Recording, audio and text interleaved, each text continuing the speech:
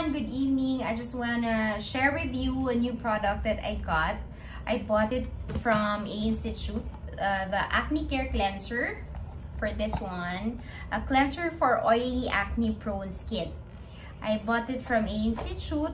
Here in BGC, they have two branches. The other one, malapit talaga sa Burga Circle. That's what they call the Aivee clinic. And then there's another one, the A.Institute, nandun naman yung may Aivee cafe also. Sa taas lang siya ng Tipsy Pig. So I usually go there to have parang twice a year na parang facial cleaning or yung facial treatment for the skin para to remove the dry skin lang kahit papano. Pero you don't need to do it as often as ano talaga. Parang, yun nga, recently, I'm having this problem with my skin. May mga, I'm not sure if kita. So, dito, and then here, ayan, and then there. Then, yan. Mga small spots lang siya, pero nakakairita. Pasensya lang po, kasi si panganay yung paa niya. Gabi na kasi. So, yan. I just want to share with you the Aknicare cleanser.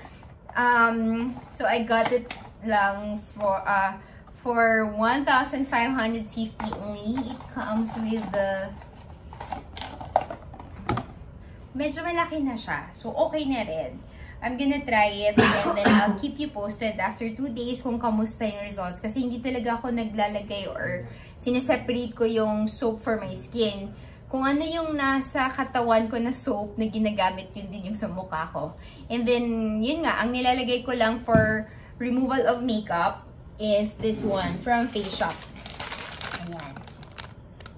Yan yung pang-remove ko lang ng makeup. I've been using this for, how long ba? More than 10 years already.